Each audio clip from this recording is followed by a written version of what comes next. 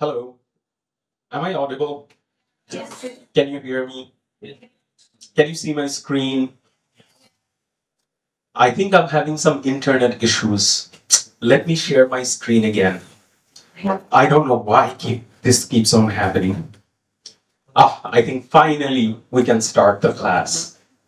Sound familiar?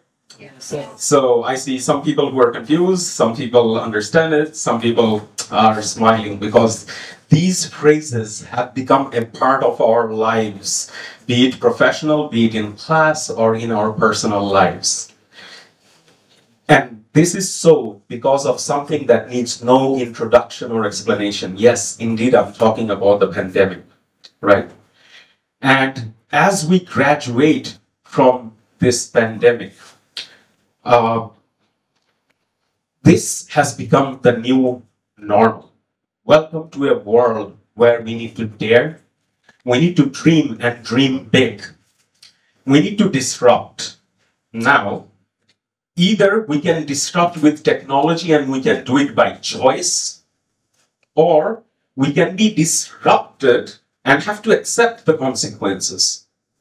We can be disrupted and washed away and be okay with it. So, my preference is always the first one. So we are in control, we disrupt, and we do it again and again. A beautiful cycle that moves the needle. And by doing so, it can actually show how we can create the next generation of Bangladeshi global citizens and the workforce of tomorrow. A workplace that is heavily industrialized, that is extremely automated and influenced by AI,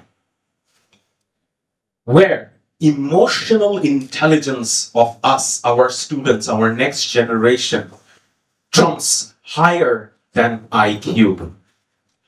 Catalyzing through technology and innovation, let us embark on a journey to see how we can develop the digital native, progressive, and aspirational Bangladesh. Assalamu alaikum everyone, I'm Rezwan. I'm trying to be human, full of errors, emotions, and everything that does not make me an AI. Yet, I'm not a robot. However, when I go to these websites and they ask me to check and find out which ones are the traffic lights and the buses and the cycles, I suffer from a mighty existential crisis and self-doubt. People who got the reference and joke, it's near impossible. Those things are borderline impossible. So let me start with actually defining some of these things that we're going to talk about today. Yeah? So embrace. Embrace is a word. It evokes an emotion of awe. AWE. So affectionately, willingly, and enthusiastically. So let us embrace the word embrace as we open ourselves up to disruption. So what is disruption? Yeah. So disruption to me is a positive delta. It's an incremental change. Yeah. Technological innovation that gives us a positive progress from where we are today to tomorrow, from yesterday to today. Disruption is inevitable. It's the opposite of status quo. Disruption is incoming. So whether we like it or not, IR 4.0 or 5.0 even is here and will be here soon, and we need to embrace it. We need to embrace it to move the needle. What is moving the needle? I'm just going to come to that. But disruption, let us agree that it is a technological innovation or technological progress that drives us forward. But disruption has a different side to it as well. Disruption can be devastating. Disruption may not be in your control. Disruption is the pandemic. It is an incident 4 years ago in my life that led to me being on stage today. Disruption can be technological, but it can also be financial, social, regulatory. So let's hold on to that thought and move on to moving the needle. So what is moving the needle? What is the needle? Who's moving it? How much? Why? Where? When? How? Yeah. So a popular definition of moving the needle is, again, very related to disruption, where we progress forward, where individually we accept something, and that by default, by the sheer number of power of number, it replicates to collective. Moving the needle is thriving for a better tomorrow. Moving the needle is basically establishing ourselves and creating a pathway for the future where we want to actually be. So with that, let me actually start with an origin story. So the absolute definition, a young boy from the absolute definition of middle income family from northern rural Bangladesh, dares to pursue higher education. To do that, his mother needed to sell some gold. So upon graduation and getting a job, he buys back some gold, he buys some other jewelry as a form of gratitude. Sounds like a script from a movie or a drama, right? It is nothing but the truth. And if you are wondering why this is relevant, this story has everything got to do with embracing disruption to moving the needle. By the grace of God and Almighty, a lot of sacrifices from parents and friends and support from the entire society, his next generation self-funds his way to an Ivy League education in America, has a globe-trotting career, and finally lands in his own home country for the pursuit of happiness and searching the meaning of life. Yes, indeed, that individual is myself. I'm talking about. So, having access to early access to technology. This is a photo. I don't know why this exists, but I'm so thankful that it does. It's not photoshopped. I don't know why my parents actually thought that, I need to have this big a photo in between all of my computers and gadgets. And Gen Z's, this thing over here is called a telephone. You may not be familiar with the concept. But thanks to my mother, I had early access to technology in my life, which propelled my understanding and my vision of what my own educational journey would be. How can I actually guide and create my own career path and choices, and how I can disrupt as I'm venturing into the world of education myself and trying to be an educator, hopefully a good one. So, emerging technologies in education. Yeah.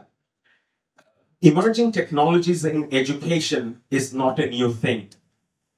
Fast forward from this photo, and 30 years later, 3 decades later, voila, we are in the midst of emerging technologies like Web 3.0, blockchain, metaverse, machine learning, AI, and generative AI. We are discussing what is the effect of the likes of ChatGPT and Bard and the others in our educational system. While the students are really happy, yeah, there's a lot of question and debate. Will it destroy our schools and universities? Will our students actually be able to write essays and structure their thoughts and arguments because a machine is doing it for them and it's doing it very well? Yeah. Is it threatening our legacy education system and pedagogical approaches? In addition to that, we are perhaps also amidst discussing and debating hundreds of other questions from teachers, parents, students, society at large. However, my question is it not the right time? Is the time not right to actually transform and disrupt how we think about education, how we receive and provide education? So, while the likes of ChatGPT, the likes of Bard, they are creating a lot of access to students. I have spent about 4 years in this country as a corporate professional and as well as 2 years as an adjunct faculty. And I see that our students are resilient, they are competent, they're some of the best, but unfortunately, they lack access to technology sometimes, they lack access to information, they do not enjoy the opportunities that students in other geographies may enjoy. Due to our socio-economic and geopolitical constraints, with using technology like generative AI, the emerging tech, now they have a whole new frontier open to them. They can ask questions without inhibitions or fear of consequences. They can write prompts and achieve and do things that was previously impossible. And they can disrupt their lives for the better by creating income sources that were previously perhaps inaccessible to them. So students, challenge the status quo. Take the technology and see what can you do with it. Educators, teachers. So a part of this puzzle, this entire piece, are our teachers. What is the greatest EdTech solution that we can build? It is our educators. The teachers that we have, our educators are the best educational technology we can build. They are the ones that can mold and shape the future of our students. So teachers, I dare you to dream and dream big. I dare you to challenge your students to use technology and see what disruption they come up with. I dare you to dream and work together with the rival institutions to create new research and knowledge. I dare you to disrupt and work with the industry in solving real-world problems that will create opportunities for our students and expose them to the opportunities that they previously have not had.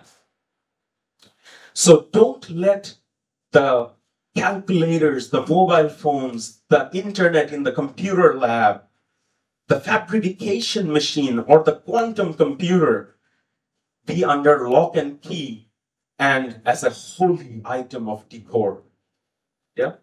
I dare you to give students access to use them, break them, fix them, and see what disruption they can come back with. And when they're successful, dare to do them all over again. So industry. Now, to my fellow industry colleagues and professionals, we are the connection between all of these three. More often than not, we have the corporates, the industry has the means and resources. We are the early adopters. We use this to solve our daily business problems and use cases. I dare you to open up and bring in education and academia into your space. I dream to disrupt. I dare you to dream and disrupt by creating an industry and academia bridge where we actually propel ourselves to be the Bangladesh of tomorrow. So Bangladesh was not and will not be built in a day.